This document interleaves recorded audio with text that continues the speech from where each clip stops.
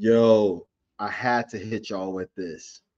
This means so much. This is something that I actually placed on the back burner for so long, for so long. Look, I've been asked, hey, Chef Prime, why are you in media? Why are you doing a Here is Chef Again podcast? Why are you doing Next Chef Network? Why are you doing all of this? It's because of the things that I have actually learned over a period of time. And it comes into what are you trading your time for? If you're going out and you're trading sweat equity for a couple of bucks, and if that's your thing, that's your thing. But I'm like, as we get older, your physical body and its makeup changes. You become sore. It takes a little bit longer time to recover from the long periods of standing, flexing, bending, carrying heavy things, working in the kitchen, working in these different environments. It takes a toll on your body. And then you look at other people and what they're doing, right? Uh, First, let's make no mistake.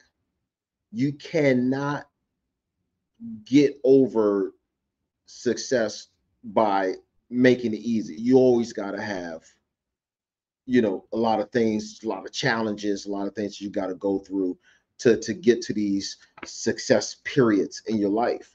And there's no escaping the hard work, the clear focus, the dedication, longevity plays, and stuff like this as you travel up the success mountain.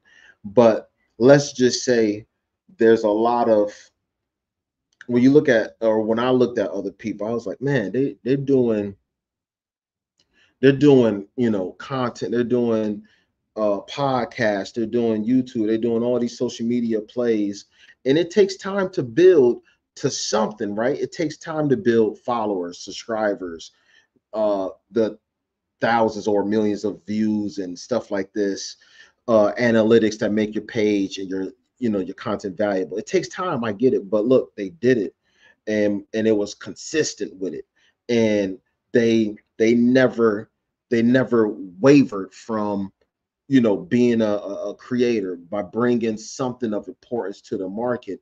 And lo and behold, a year, 2 3 years, some people did it for 5 8 years, whatever the case is. Work is work.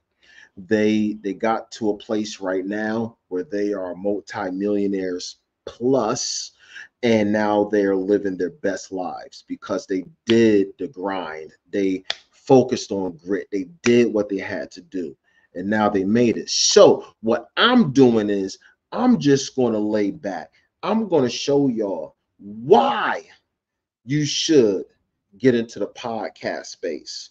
Why you should get into the podcast space. All right. If not YouTube, look, YouTube got a feature that been out for a little bit where it's focusing on those that want to get into podcasting, and they could do it through YouTube. So it saves you a lot of money on the back end. But look, let me get this video played so I can show y'all, and hopefully this would excite that go button, and so you could stop playing with these great money making ideas and just hit that go button. All right, so let's do that. Let's do that first, and then we'll talk on the back end.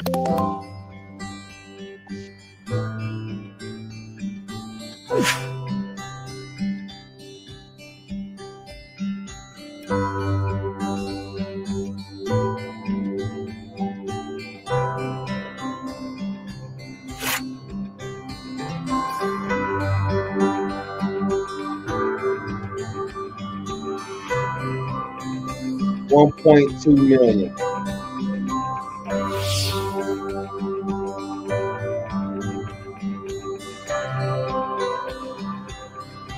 $1.2 million. It look like they got some kind of reward. Look at that, y'all. 1.3. What can y'all do with 1.3? Just for talking all day.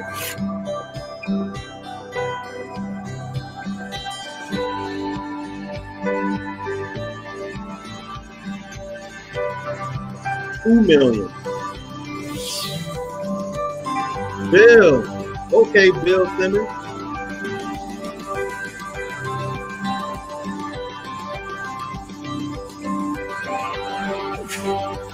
Well, he been a movie star, so he don't count.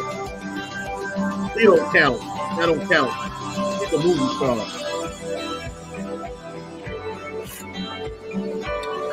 Dave started from the financial industry at 10 million.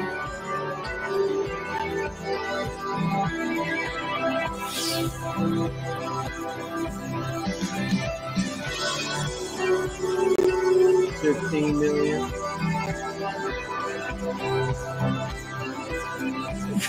Lastly, good old Joe. 30 million. Now look, 30 million ain't nothing to sneeze at. And that was all of this is from 2022. Now obviously he had another contract where it was, I believe, 150 million to cross over to a different platform, and for him to, you know, really like do his thing. So look, y'all, there's a lot of opportunity out here. You know, you don't have to spend, you know, back breaking long nights. I mean, there's still some aspect of it, yes. You know, that's the core of entrepreneurship, you know, especially if you start from the ground up. But I'm just sharing with y'all some things that is, you know, very, very, very true. Now we could look at another thing. You know, look at this: the top 100 most popular and highest paid podcast in 2024. So when I showed you the video, y'all was all like, "Oh man, that's 2022, man. We in 2024, about to head into the 25." And y'all was like, "Oh, that's old. That's old. Don't worry. Look, I got y'all covered." You know what I mean? So I want to hit y'all from a video standpoint, from every other angle. And you know, look at this. Look at this. Look at this. You know, we're obviously not going to do the whole 100 list. I'll probably do like a top 10, top 15 off of it, just to give you different perspectives. But you know, again, Joe Rogan, you know, so this is one of those kind of people where, you know, he put in a work, he got, you know, did what he did. Now he's, you know, living in a situation where he's at the top of his game. Now look at this, y'all, real quick before I get into these numbers and stuff here. Look, we all start from somewhere. And can you hit these numbers? Yes, you can. Is it going to take finesse? Is it going to take strategy? Is it going to take a longevity thought process? Is it going to take a little bit of work? Yes, it is. Just like anything you start from scratch, it is going to take a little bit of work.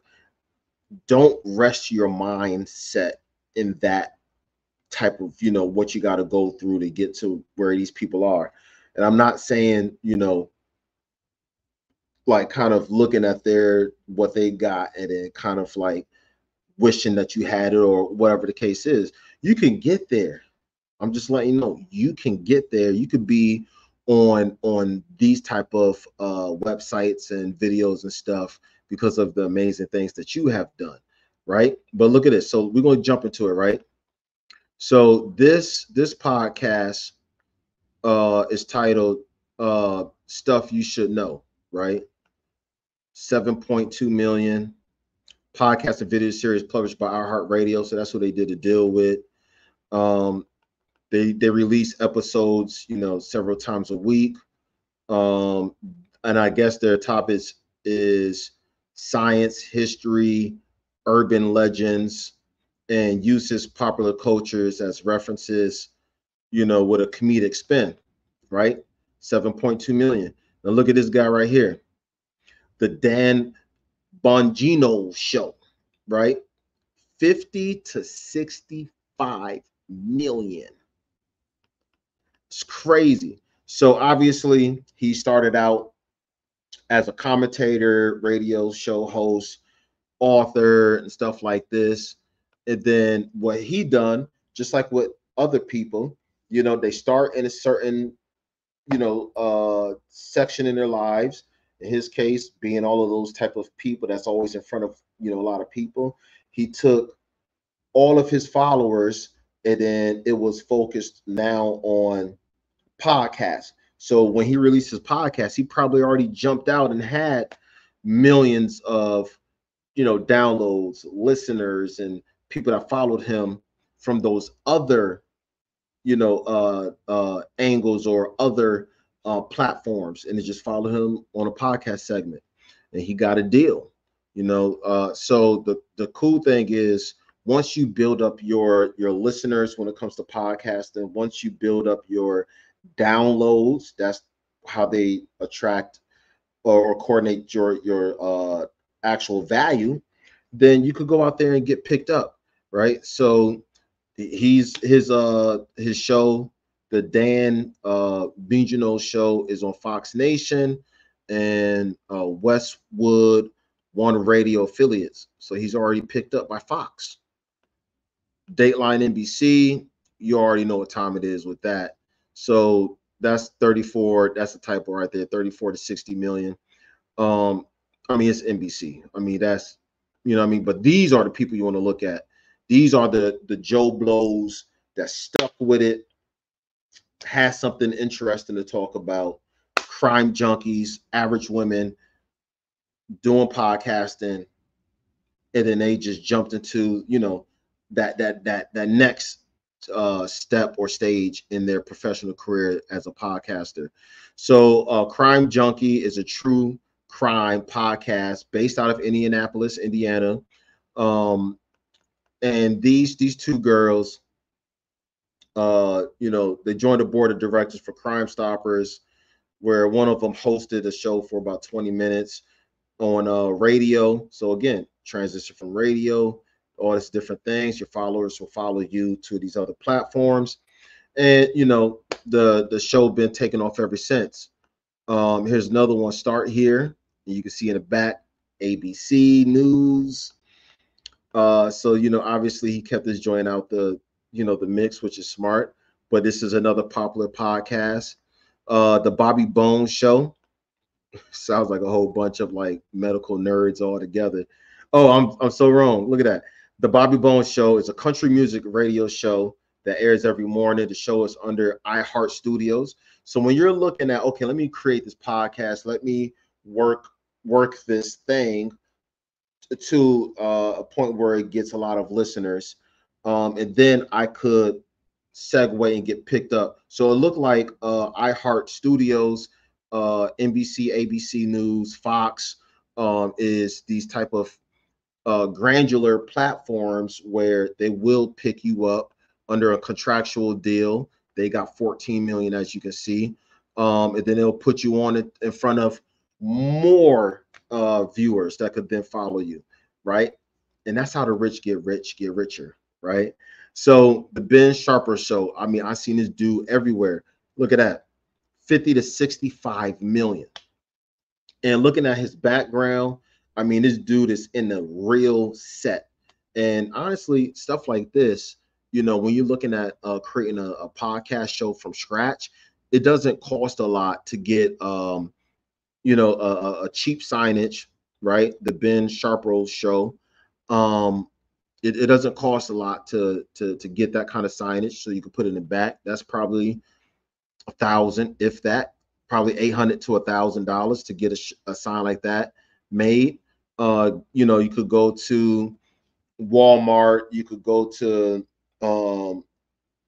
Amazon, you could go to Wayfair to get those extra, the designs. I don't know what the stuff is in the back. You got a light back there, some other desk type stuff. You know what I mean? So it doesn't cost a lot, but once you have all your stuff set into place, you could then just set up your computer or your camera system, your lighting system. You could get all that stuff off of Amazon and set it all up, and you're off in the races.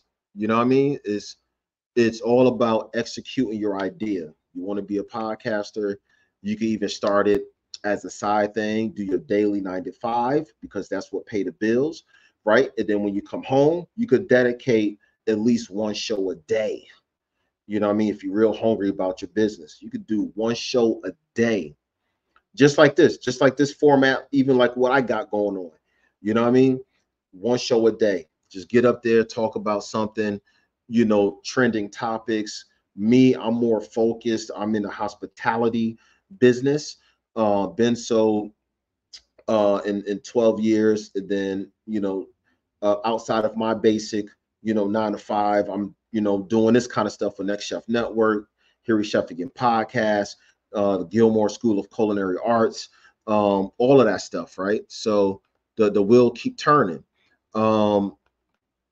Look at this one, and I believe y'all seen this one from the video, the Travis and Buck Sexton show, right? Now they up in 2024, they up to 12 million, right? Watch the video first. I think that was like 7 million, if I'm not mistaken, but now they're up 12 million. And then look, they've been signed to Fox Sports Radio, like Fox. Here we go again with Fox. So when you do your due diligence before you get started, right? You could look at stuff like this, and you could start making note. All right, this podcaster, Fox, ABC, NBC, Fox, iHeartRadio, this and this and this. You can start putting it all together and make your list. And you're like, okay, these are the companies that I want to get a deal with. If you're more into sports, if you're the kind of sports sector, and you want to do a podcast and it's sports heavy, you want to look at Barstool. Barstool pick you up. They picked Cameron and Mesa, give them a $30 million deal. You know what I mean? And they was podcasting for 1 year. Now, obviously, they're celebrity proven rappers, so they're already bringing a larger scale of listeners, right? People that's going to naturally follow them because they were rappers, just like how you see in some of these other cases that I'm showing you now. The people were broadcast journalists. They were on the radio as a radio host, so there are, a decent amount of people that became familiar with them through these other platforms. And when it was like, hey, I'm just going to do a podcast now, that transference also followed them as well. So, but you don't worry about, hey, Cameron and Mace, 30 million, they already rappers, don't compare. I just want to show you that, look, they did it. They put in all of their resources. They put themselves into these unique positions on these different platforms. They did all of this kind of creative stuff. You could do the same thing. The Glenn Beck program, 200 million. Look at that. Look at that. Obviously, he'd been on radio, as you can see in his profile right here, radio personality. So he covers American culture, politics, and social issues in a memorable way. He got a way of connecting a lot of these current trending topics and making it stick when he talks. So hosted by Blaze Studios in Dallas, Texas. So obviously he's based out of Dallas, Texas, and he utilized Blaze Studio as his platform, right, to do all of this stuff. Just Animals, unreported, but a lot of people follow the animal kingdom, anything that happens there. A lot of inquisitive minds want to look at and learn about animals and what they do. So obviously that's a focus that draws in a lot of people. There's not much competition in that specific area, right? So that's something that you could look at as well. 2020, look, this is major stuff, major networking. We don't even got to get into all of that. The Megyn Kelly show, she's worth 45 million. Look at this one, Armstrong and Getty. That looks crazy right there. I like that. And you can tell that's their office, right? Look at the background. That's kind of dope. So unreported, that's cool. The Breakfast Club, needless to say, I believe they're iHeartRadio. I strongly believe iHeartRadio. Oh, Revolt broadcasted every morning. So I guess it went from iHeartRadio to Revolt. But that's major. So Revolt looks for great people to turn into shows to networking shows or podcasts and stuff. So you could, and Joe Rogan Experience, I was off 50 million. He's off for 200 million. That was the contract. So you could look at all of these people, right? Look at the kind of stuff that they talk about. Look at, man, only thing they're doing, and this is why I jumped in. I jumped in. Look, 20 to 25 million. Elvis Duran and the Morning Show. What do they talk about? So this is from Z100 Studio in New York. So this is where they travel to do their show. Z100 Studio in New York. So that's another thing. I'm giving you something. Wow, you could look up that company, knock on their door, and be like, that's what I would do. I would go to New York. I would knock on Z100 Studio. Like, look, this is what I got. Sit down, do a full presentation. I got this many downloads, this many listeners every month, whatever. Roll down your whole stats, and then hopefully they'll pick you up. I'll do that. That's the kind of person I am. So talk hosts of lavish parties that they can attend every morning. So they cover parties, right? Mindful Minutes, 48 Hours. That's a huge TV show. So hey, that's crazy. The Tucker Carlson Show. This is the show that saved this man. This is the show that saved this man because he seriously killed his career, right? Because he was a journalist. He killed his career. And then he was like, look, I still got followers. I still got people that believe in me. I still got people, like, if I put out something, because he has a very strong YouTube presence. If I put out something, I have this many viewers on my YouTube channel. Let me put out a podcast. Saved his life. Saved. I'm not going to hold you. Saved his life. All right. Saved it. So, and I'm going to stop right here. 380 million, situation dictate. But needless to say, does it take time? Yes. These are some of the extraordinary cases where they struck big as far as followers. They struck big in different areas, and then they just crossed it all or funneled it down to podcasting. But as a normal person like me, like you, that might be looking at this, look, waste no time. If you're going to waste a year, that's a whole year's worth of work that you could be building from the scratch, from the ground up. I got a Spotify. So Harry Chef again is on Spotify. I already got some shows listed. This is going to be on there as well. Other videos that I do like this is going to be on my Harry Chef again podcast on YouTube, and also circle back, and it's going to be posted on my Spotify as well. And you could go to Spotify, look me up, look up my company, Harry Chef again podcast. I got an entire team,